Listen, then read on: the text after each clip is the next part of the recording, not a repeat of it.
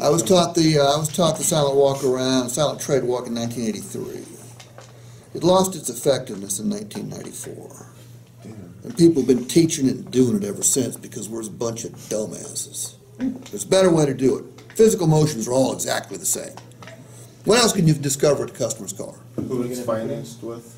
If you How get their credit is? if you get the paperwork from the previous purchase, Right. sure. What else? How many miles they drive on average? Got mileage.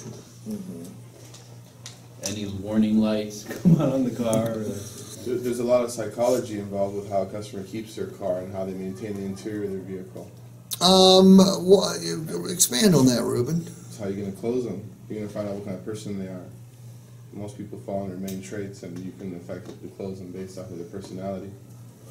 Okay, I'm going to hitchhike on what Ruben had to say here.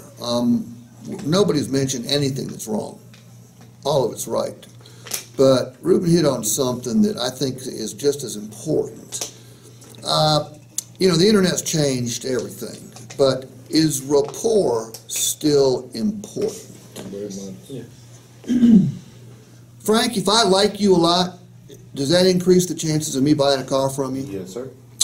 Angel, if you and I are not getting along, does that decrease the chances of me buying a car from you? Most likely. Yeah. What can you discover? If you walked out to my car and Piece of shit. Don't let Hector look at your car. I'm going to describe my car to you and tell me what it would tell you about me.